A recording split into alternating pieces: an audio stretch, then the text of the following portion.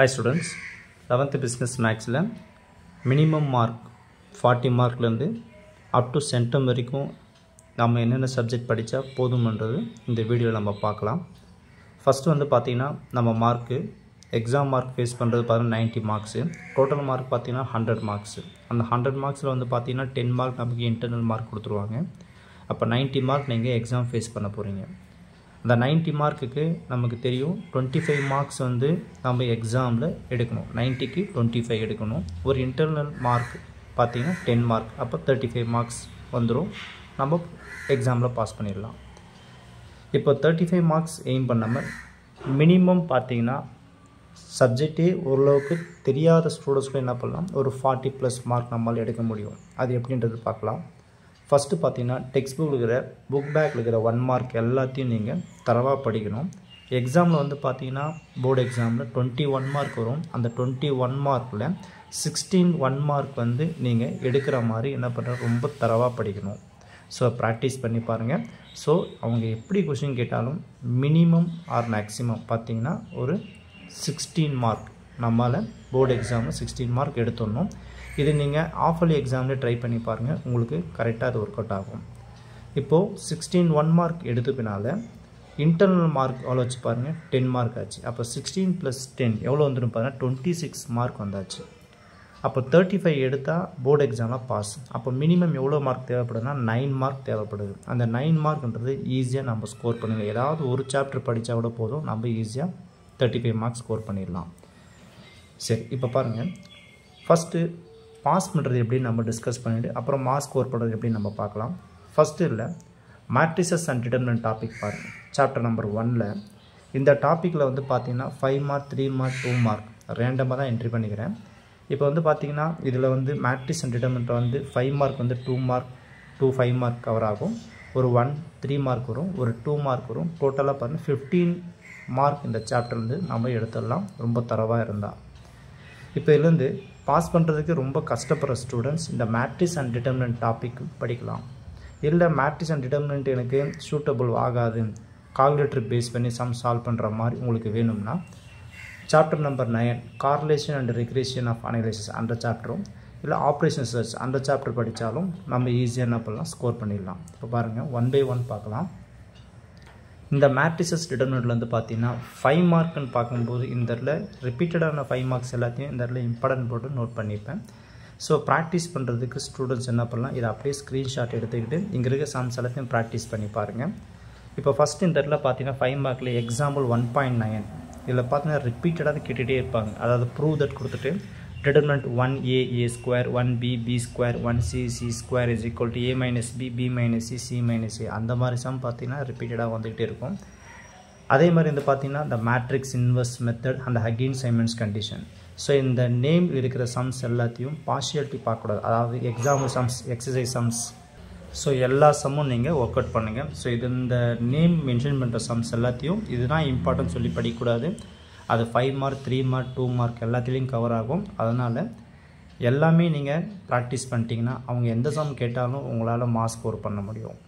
அப்ப minimum pass பண்ற students maybe எனக்கு 40 மார்க் வந்தாலே போதும்ன்ற நினைக்கிற ஸ்டூடண்ட்ஸ் வந்து இந்த சாப்டர் மட்டும் நல்லா தரவா பண்ணிட்டீங்கன்னா உங்களுக்கு ஒரு 15 மார்க் கிடைக்கும் இந்த சாப்டர்ல. அப்ப நாம ஏற்கனவே பாத்தீங்கன்னா இந்த இடத்துல ஒரு 16 1 மார்க் இன்டர்னல் மார்க் 10 26 + 15 பாத்தீங்கன்னா 41 மார்க்ஸ் உங்களால ஸ்கோர் பண்ண முடியும்.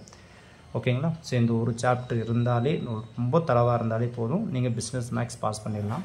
சோ எல்லா ஸ்டூடண்ட்ஸ்க்கு மேட்ரிக்ஸ் அண்ட் டிட்டர்மினன்ட் வந்து பாத்தீங்கன்னா ஈஸின்னு சொல்ல முடியாது. அதாவது ரொம்ப மேத்ஸ் ஃபண்டமெண்டல் ரொம்ப கஷ்டப்படுற ஸ்டூடண்ட்ஸ்க்கு அந்த மாதிரி ஸ்டூடண்ட்ஸ் என்ன பண்ணலாம், கால்குலேட்டர் பேஸ் பண்ணி சம்ஸ் போடுற மாதிரி இருக்கும். அந்த மாதிரி சம்ஸ் ரொம்ப ஈஸியா இருக்கும். சோ அந்த சாப்டர் பாத்தீங்கன்னா chapter number 9 and chapter number 10. இதுல 9ல வந்து பாத்தீங்கன்னா மினிமம் மார்க் தான் என்ட்ரி பண்ணிக்கிறேன். சோ ஒரு 5 மார்க் ஒரு 2 மார்க் கவர் ஆகும், 7 மார்க் வரும். அதே மாதிரி வந்து பாத்தீங்கன்னா சாப்டர் நம்பர் 10ல வந்து பாத்தீங்கன்னா ஒரு 5 மார்க் ஒரு 3 மார்க் சோ 8 மார்க் வரும். இப்போ ரெண்டு சாப்டர் நீங்க படிச்சாவோட போதும் நீங்க பாஸ் பண்ணிடலாம். அதாவது 7 + 8 எவ்வளவு வரும் பாருங்க, 15 மார்க் வந்துரும். அப்ப இந்த ஒரு 15 ஏற்கனவே இங்க பாருங்க இங்க ஒரு 10 + 16 26 + 15 பாத்தீங்கன்னா இங்கேயும் நமக்கு 41 மார்க்ஸ் வரும். அப்ப பாஸ் பண்றது பாத்தீங்கன்னா நீங்க சாப்டரை செலக்ட் பண்ணிட்டு உங்களுக்கு தகுந்த மாதிரி படிச்சீங்கன்னா ஈஸியா மார்க் ஸ்கோர் பண்ணிடலாம். ஸோ பிஸ்னஸ் மேக்ஸை பொறுத்த வரைக்கும் பார்த்தீங்கன்னா 40 மார்க்ன்றதே ரொம்ப லீஸ்ட் மார்க் தான். இதோட நம்மளால் ஹையாகவே ஸ்கோர் பண்ண முடியும். இப்போ பாருங்கள், ஸோ இதுலேருந்து இந்த கார்லேஷன் ஆஃப் அண்ட் ரிக்ரேஷன் அனாலிசிஸில் வந்து சாப்டர் நம்பர் 9ல் வந்து பார்த்தீங்கன்னா ஸோ இந்த இடத்துல ஒரு எக்ஸாம் சம்ஸ் எக்ஸசைஸ் சம்ஸ்ன்றது மென்ஷன் பண்ணவே இல்லை. என்ன ரீசன் பார்த்தீங்கன்னா ஸோ நம்பரை மட்டும் நம்ம நோட் பண்ணிட்டோம்னா அதில் மட்டும் நீங்கள் கான்சன்ட்ரேட் பண்ண ஆரம்பிச்சிட்டீங்க. எக்ஸசைஸ் சம்மில் இந்த சம் தான் இம்பார்ட்டன்ட், எக்ஸாம்ஸில் இந்த சம் தான் இம்பார்ட்டன்ட் நீங்கள் படிக்க ஆரம்பிச்சிங்கன்னா ஸோ ஃபோக்கஸ் பண்ண முடியாது. கார்லேஷன் ஆஃப் கோஎஃபிஷியன்ட்ன்ற சம் வந்தாலே எந்த சம் கொடுத்தாலும் நம்ம சால்வ் பண்ண பார்க்கணும். ஓகேங்களா? ஸோ ஃபார்முலாஸ் நல்லா ப்ராக்டிஸ் பண்ணி பாருங்கள். அதே மாதிரி Spearman rank correlation of coefficient and regression of analysis. So இந்த நேமில் இருக்கிற சம்ஸ் எது வந்தாலும் நீங்கள் சம் சால்வ் பண்ணுறதுக்கு ப்ராக்டிஸ் பண்ணி வச்சுக்கணும். ஸோ டேட்டா கொடுத்தா நம்ம போட போகிறோம், அவ்வளோதான். மற்றபடி வந்து நீங்கள் வந்து இந்த சம் தான் இம்பார்ட்டன்ட், அந்த சம் தான் இம்பார்ட்டன்ட் சொல்லி நீங்கள் படிச்சிங்கன்னா ஸோ சம்ஸ் நமக்கு ஸ்கிப் ஆகிறது வாய்ப்பு இருக்குது. அதனால் ஸோ இந்த நேமில் இருக்கிற சம்ஸ் எது வந்தாலும் நீங்கள் சால்வ் பண்ணுறதுக்கு ரெடியாக இருக்கணும். ஸோ ஃபார்முலாஸ் டிஃப்ரென்ஸ் பார்த்து படிங்க. ஓகேங்களா? ஸோ நம்ம சேனலில் யூடியூப்பில் எடுத்து பார்த்தீங்கன்னா ஸோ இந்த இடத்துல டெக்ஸ்ட் புக்கில் ஒவ்வொரு சம்முக்கும் ஒவ்வொரு மாதிரி ஃபார்முலா போட்டுப்பாங்க கார்லேஷன் ஆஃப் கோஎஃபிஷியன்ட்டுக்கு. ஜஸ்ட் வந்து பார்த்தீங்கன்னா ஒரு ஃபார்முலா தெரிஞ்சாலே போதும். கார்லேஷன் ஆஃப் கோஎஃபிஷியன்ட்டுக்கு நம்ம என்ன பண்ணலாம், அவங்க என்ன டேட்டா கொடுத்தாலும் சரி சம் சால்வ் பண்ண முடியுன்றது சால்வ் பண்ணியிருப்போம். அதே மாதிரி Spearman rank கார்லேஷனும் regulation of analysis எல்லாம் பண்ண ரொம்ப ஈஸி. கால்குலேட்டர் பேஸ் பண்ணி சம் தான் இருக்கும். ஃபார்முலாவும் ஈஸி தான். ஸோ எல்லாராலும் மார்க் ஸ்கோர் பண்ண முடியும். இதில் 3 மார்க் அண்ட் 2 மார்க். ஸோ பார்த்து வச்சுங்க. இதில் ரிப்பீட்டட் சம் மட்டும் தான் நோட் பண்ணி வச்சுக்கிறேன். அதனால் இந்த நேம் இருக்கிற சம்ஸ் நல்லா ப்ராக்டிஸ் பண்ணி பாருங்கள். அடுத்தது வந்து பார்த்தீங்கன்னா ஆப்ரேஷன் சர்ச் சாப்டர் நம்பர் 10ல் வந்து பார்த்தீங்கன்னா இதில் வந்து ஒரு 5 மார்க் அண்டு ஒரு 3 மார்க் மினிமம் பார்த்தீங்கன்னா நம்ம 8 மார்க்கில் நோட் பண்ணியிருக்கேன். இதில் வந்து பார்த்தீங்கன்னா இதுலேயும் நீங்கள் சொன்ன சேம் ப்ராசஸ் தான். ஸோ இதில் எக்ஸாம்பிள் அண்ட் எக்ஸசைஸ் சம் வந்து 5 மார்க்கில் நோட் பண்ணவே இல்லை. ஸோ எல்பிபி கிராஃபிக்கல் மெத்தட் அப்படி சம் கொடுத்தாலே லீனியர் ப்ரோக்ராமிங் ப்ராப்ளம் சம்ஸ் வந்தாலே கிராஃபிக்கல் மெத்தடில் எந்த சம் கொடுத்தாலும் நீங்கள் சால்வ் பண்ண தெரியணும். ஓகேங்களா? இதில் வந்து 3 மார்க்கும் கவர் ஆகலாம், சம்டைம்ஸ் 5 மார்க்கும் கவர் ஆகலாம். அதனால் கிராஃபிக்கல் மெத்தடில் சம் சால்வ் பண்ண பாருங்கள் எல்பிபி சம்மை. அதே மாதிரி network analysis. So network analysis ரொம்ப ஈஸி. டெக்ஸ்ட் புக்கில் வந்து பார்த்தீங்கன்னா ஃபார்முலாஸ் பேஸ் பண்ணி நிறைய ப்ரொசீஜர் ஃபாலோ பண்ணிப்பாங்க. பட் யூடியூப் சேனல் எடுத்து பாருங்கள் நம்மளது. அதில் வந்து பார்த்தீங்கன்னா ஃபார்முலாஸே இல்லாமல் பார்த்தீங்கன்னா ஷார்ட்கட்டில் போடுற மாதிரி சால்வ் பண்ணியிருப்பேன். ஸோ ரெண்டுமே ஈஸி தான். ஸோ நம்மளால் ஏதாவது ஒரு 5 மார்க் எக்ஸாமில் இதில் நம்மளால் ஃபேஸ் பண்ண முடியும். சப்போஸ் இதில் நெட்வொர்க் 5 மார்க் வந்துச்சுன்னா எல்பிபி வந்து பார்த்திங்கன்னா 3 மார்க் வரதுக்கு வாய்ப்பு இருக்குது. ஸோ அப்போ பார்த்திங்கன்னா இதில் வந்து பார்த்திங்கன்னா உங்களுக்கு 8 மார்க்ஸ் கிடச்சிடும்.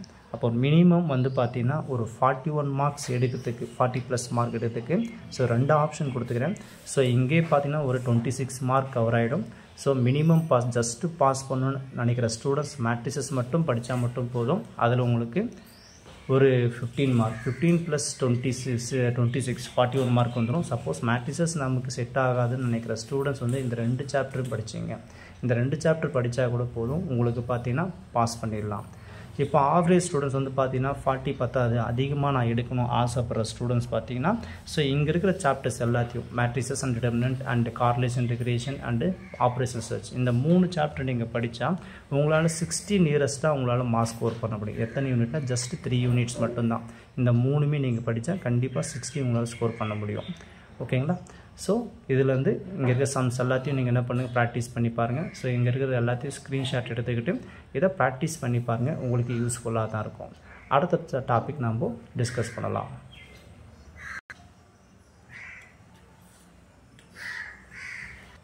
அடுத்தபடியாக நம்ம பார்க்குற சாப்டர் வந்து பார்த்திங்கன்னா சாப்டர் நம்பர் 8 பார்க்குறோம், descriptive statistics and probabilities. So இதில் வந்து பார்த்தீங்கன்னா ஸ்டூடெண்ட்ஸ் வந்து பார்த்தீங்கன்னா ஃபஸ்ட்டு செக்ஷன் கொஞ்சம் டிஃபிகல்ட்டியாக மாதிரி ஃபீல் பண்ணுங்க. ஆனால் செகண்ட் செக்ஷன் ரொம்ப ஈஸியாக இருக்கும். எதுனா ப்ராபபிலிட்டி. அந்த ப்ராபபிலிட்டியில் வந்து பார்த்தீங்கன்னா பைஸ் தியரம், அந்த பைஸ் தியரம் பேஸ் பண்ணி சம் பார்த்தீங்கன்னா டெஃபினட்டாக உங்களுக்கு எக்ஸாமில் வந்துடும். அதனால் இந்த இடத்துல பைஸ் தியரம் ஃபார்முலா யூஸ் பண்ணி ப்ராபபிலிட்டி சம் எப்படி சால்வ் பண்ணுறது ப்ராக்டிஸ் பண்ணி பாருங்கள். இது ரொம்ப ஈஸியாக தான் இருக்கும். அதில் இருக்கிற 5 மார்க் 3 மார்க் 2 மார்க் நான் நோட் பண்ணியிருக்கேன். இதில் வந்து பார்த்தீங்கன்னா மினிமம் வந்து பார்த்தீங்கன்னா ஒரே ஒரு 5 மார்க் கவர் ஆகிற மாதிரி நான் என்ட்ரி பண்ணிக்கிறேன். சப்போஸ் இதில் 3 மார்க்கும் வரலாம், இல்லை 2 மார்க்கும் வரலாம். ஜஸ்ட்டு இந்த சாப்டரில் ஒரு 5 மார்க் கண்டிப்பாக கிடைக்குன்றது நோட் பண்ணிக்கிறேன். ஓகேங்களா?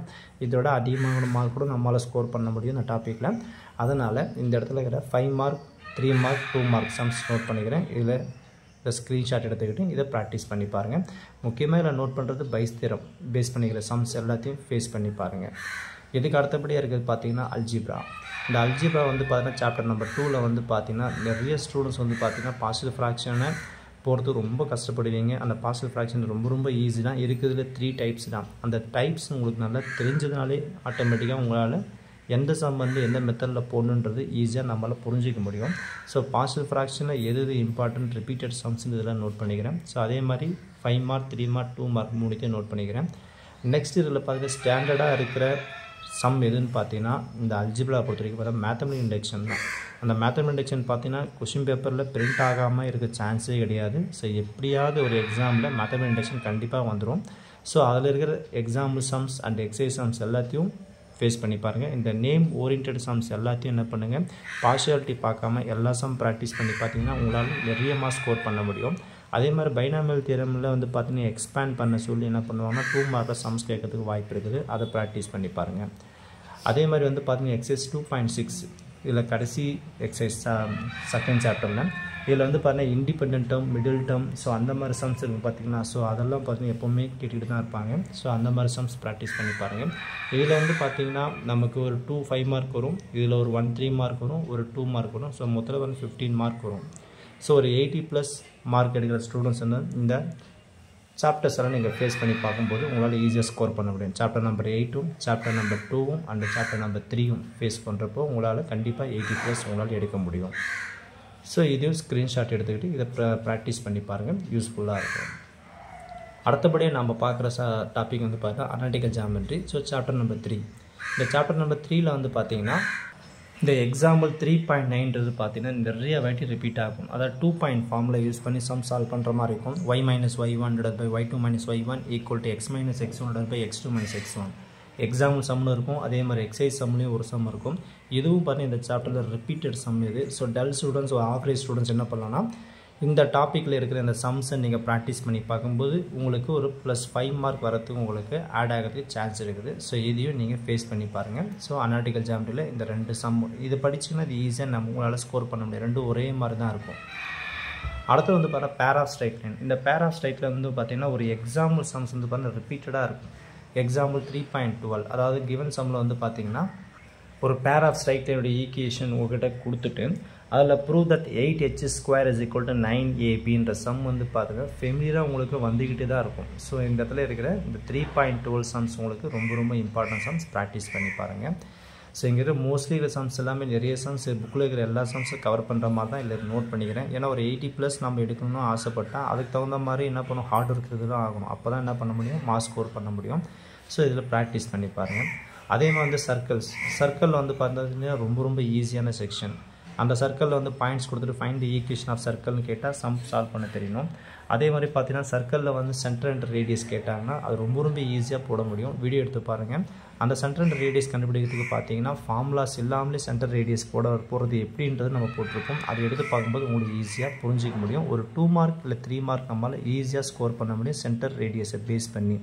அந்த சென்டர் ரேடியஸை பேஸ் பண்ணுற சம்மில் வந்து பார்த்தீங்கன்னா சர்க்கம்ஃபரன்ஸ் கொடுத்துருப்பாங்க, டயாமீட்டர் கொடுத்துருப்பாங்க. ஸோ அந்த மாதிரி சம்ஸ் கொடுத்தா எப்படி சர்க்கிளோட ஈக்குவேஷன் ஃபார்ம் பண்ணுறதுன்னு பார்த்தீங்கன்னா சம் ஈஸியாக கம்ப்ளீட் பண்ண முடியும். இதுக்கு அடுத்தபடியாக இருக்கிறது பார்த்தீங்கன்னா பேரபோலா தான் பசங்களுக்கு வந்து பார்த்தீங்கன்னா ஸ்டூடெண்ட்ஸ் எப்போவுமே உங்களுக்கு ரொம்ப டிஃபிகல்ட்டின்னு நினைப்பீங்க. ஆனால் அது ரொம்ப ஈஸி தான். ஸோ இருக்கிறதே ஒரு 5 மார்க் 2 சம் தான். ஒரு எக்ஸாம்பிள் சம் ஒன்று இருக்கும், ஒரு எக்ஸசைஸ் சம் இருக்கும். இது ஏதாவது ஒரு சம்ஸ் உங்களுக்கு ரிப்பீட்டடாக வந்துட்டு தான் இருக்கும். இதுவும் ப்ராக்டிஸ் பண்ணி பாருங்கள். உங்களால் கண்டிப்பாக 80+ உங்களால் மார்க் ஸ்கோர் பண்ண முடியும். ஸோ அடுத்தபடியாக நம்ம பார்க்குறது சென்டம் எடுக்கிறது என்னென்ன சாப்டர் படித்தா போதுமானது. ஸோ ரிமைனிங் இருக்கிற சாப்டர்ஸ்லாம் நீங்கள் படிக்கும்போது கண்டிப்பாக உங்களால் சென்டம் எடுக்கிறதுக்கு வாய்ப்பு இருக்குது. அடுத்தபடியாக பார்க்குற டாபிக் வந்து பார்த்தீங்கன்னா differential calculus. So differential calculus படிக்கிற ஸ்டூடெண்ட்ஸ் நல்லா படித்து வச்சுங்க. ஸோ நெக்ஸ்ட் இயர் நமக்கு யூஸ் ஆகும் +2 வரும்போது. ஸோ நீங்கள் காலேஜில் போனாலும் உங்களுக்கு டிஃப்ரென்ஷியல் கால்குலஸ் வரும். அதனால் கொஞ்சம் ப்ராக்டிஸ் பண்ணி வச்சுங்க. ஸோ அதுதான் உங்களுக்கு ரொம்ப ஈஸியாக இருக்கும். இப்போ டிஃப்ரென்ஷியல் கால்குலஸை பொறுத்த வரைக்கும் பார்த்தீங்கன்னா இந்த இடத்துல எக்ஸாம்பிள் 5.42 சம்ஸ் வந்து ரிப்பீட்டாக இருக்கும். அதாவது லாகரிதமிக் டிஃப்ரென்ஷியேஷன் கொடுத்துருப்பாங்க. அந்த இடத்துல இருக்கிற சம்ஸ் எல்லாத்தையும் ப்ராக்டிஸ் பண்ணி பாருங்கள். ஒரு 5 மார்க் டெஃபினட்டாக உங்களால் ஃபேஸ் பண்ண முடியும்.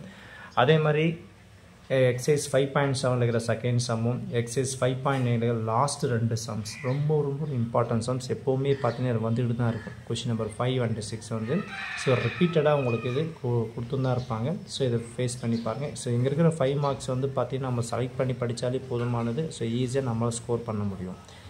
அதே மாதிரி தான் இங்கே இருக்க 3 மார்க் அந்த 2 மார்க் எல்லாத்தையும் இந்த இடத்துல நோட் பண்ணிக்கிறேன். ஸோ இதில் பார்த்தீங்கன்னா ஒரு 5 மார்க் வந்து 2 கேட்கறதுக்கு வாய்ப்பு இருக்குது. அதே மாதிரி 2 மார்க் வந்து ஒரு 2 மார்க் வரும், ஒரு 3 மார்க் வரும். ஸோ டோட்டலாக பார்த்தா 17 மார்க்ஸ் இந்த சாப்டரில் வந்து நம்ம ஸ்கோர் பண்ண முடியும். ஸோ ஸ்டூடெண்ட்ஸ் என்ன பண்ணணும், உங்களுக்கு தகுந்த மாதிரி சாப்டர்ஸ் எந்தெந்த சாப்டர் படித்தா நம்மளால் ஸ்கோர் பண்ண முடியும்ன்றது பார்த்துட்டு அதுக்கு தகுந்த மாதிரி என்ன பண்ணுங்கள், பிளான் பண்ணி மார்க் ஸ்கோர் பண்ணுறது நீங்கள் பார்க்க முடியும். ஸோ இது டிஃப்ரென்ஷியல் கால்குலஸோட இம்பார்ட்டன்ட் சம்ஸில் நோட் பண்ணிக்கிறேன். ஸோ இதையும் ஸ்க்ரீன்ஷாட் எடுத்துக்கிட்டு இதை ப்ராக்டிஸ் பண்ணி பாருங்கள்.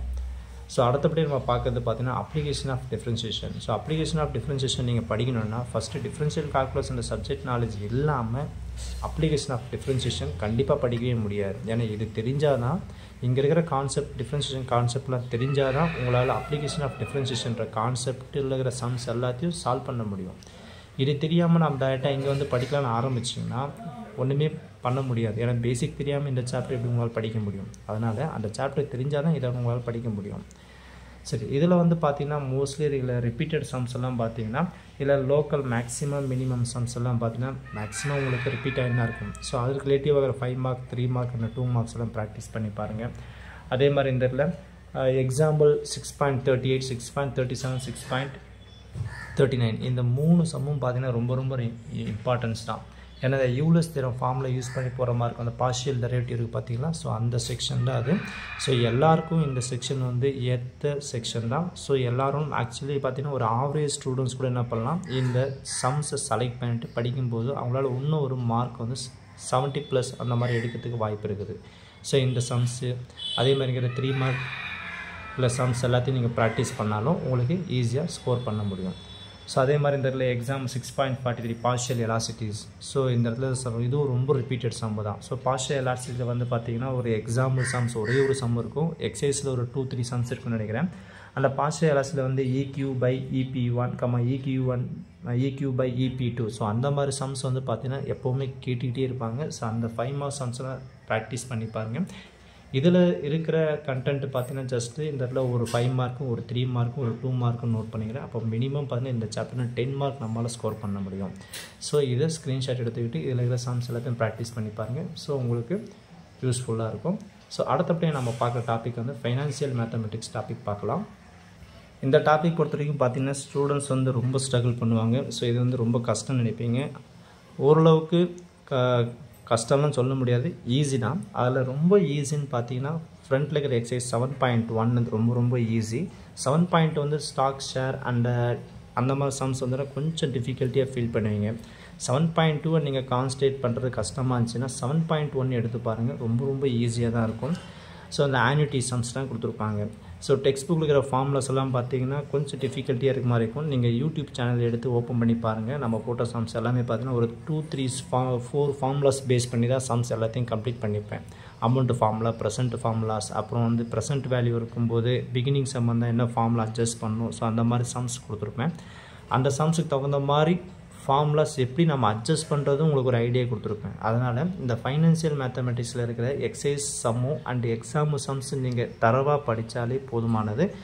உங்களுக்கு நல்ல ஒரு மார்க் ஸ்கோர் பண்ண முடியும். அதாவது எப்போது எக்ஸைஸ் 7.2 உங்களுக்கு ரொம்ப கஷ்டமாக இருக்குதுன்னு ஃபீல் பண்ணிங்கன்னா 7.1 மட்டும் ஃபேஸ் பண்ணுங்கள், நல்ல மார்க் ஸ்கோர் பண்ண முடியும்.